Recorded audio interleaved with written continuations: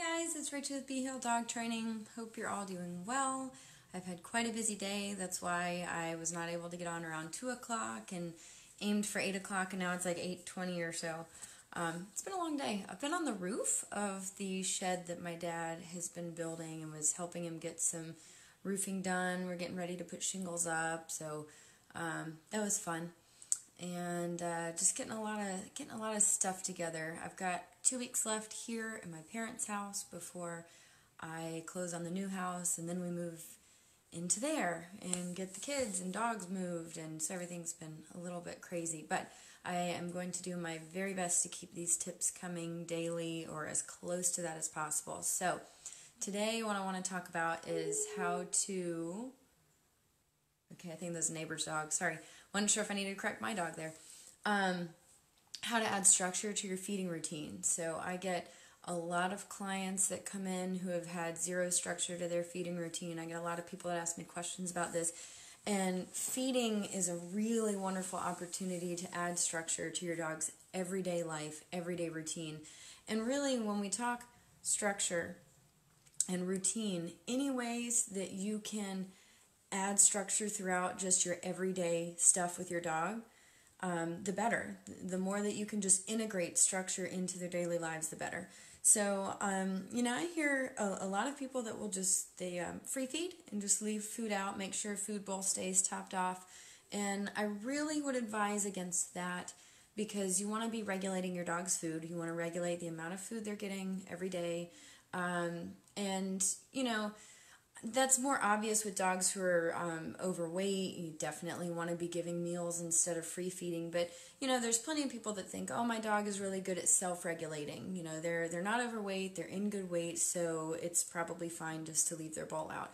But the thing is, there are other benefits to having structure to your feeding time and to feeding meals. So what I like to see at feeding time is that, first of all, the dog is fed meals each day, whether that's 2 or 3 meals a day, even if it's only 1. Usually 2 or 3 is going to be better. But I like to have meals, and you need to figure out what it is that your dog needs to eat, how much they need to eat, depending on what their diet is, and divvy that out, and then have a set meal time, preferably around the same time every day.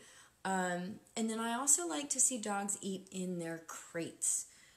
First of all, this is a much bigger deal and a lot more important in a multi-dog household for obvious reasons. There's lots of dogs out there who will get into fights over food, and you'd be surprised, even dogs that have eaten nicely close by each other, for months or years, may suddenly get into a fight over food. It happens.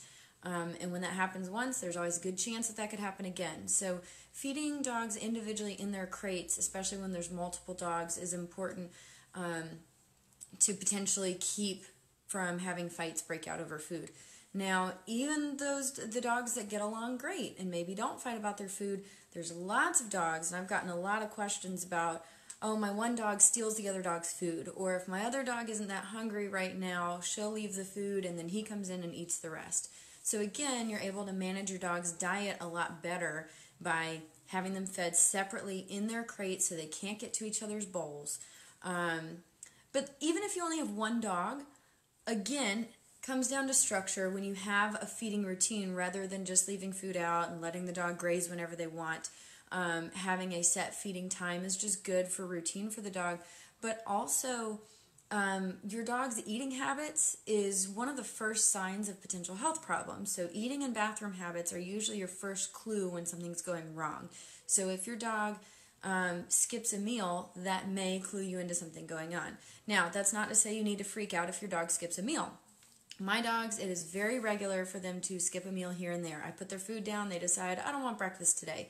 And for my particular dogs, I don't worry about that so much. I've got 3 different dogs, and we'll use Belle and Kronk as an example. Belle, if she skips a meal, I really don't think a whole lot of it because she does that pretty regularly.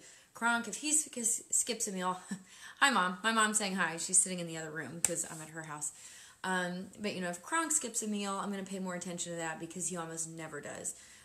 So if you know your dog's eating habits and they miss a meal, then you're going to be a lot more clued in to, okay, maybe something's going on and I need to keep an eye on this dog. And then if they skip their next meal, it just gives you that first sign that something could be wrong. So that's something to take into consideration. And then also just the act of feeding your dog. You can add structure to this. So you would have your dog go into the crate, have them wait politely and quietly for their food, reinforce that. If they're barking or whining, you want to put... Okay, hopefully I'm still here. It kicked me off for some reason. I'm not sure what that was all about. Where were we? So the structure of actually feeding meals. As far as when it's time to feed the dog, kennel them up, have them go into their crate on command, have them wait quietly and politely for their food. If they're whining, barking, pawing at their door, you want to have a correction in place to have the dog stop all the nonsense behavior. And then when you bring their food, I like to have the dog go into and sit. I put the bowl down for them. I actually don't even tell the dog sit. It's built into the training, and the dog understands that they should be in a sit or lying down, just that they're waiting calmly. Put the food down and teach the dog that they are not supposed to eat until you release them to eat. So you can have your release word of break or okay or whatever word that you've decided releases the dog to eat. And just having anything that you can do in the dog's day like that, where the dog has to get your permission to do something, is a great way to build leadership.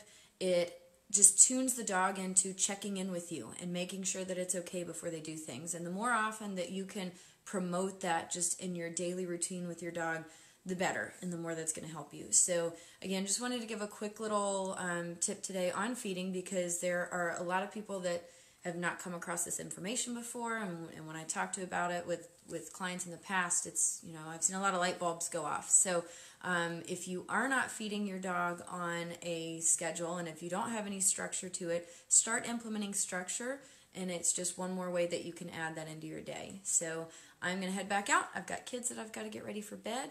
So I hope you guys are doing well, and I will check back in with you tomorrow with another tip.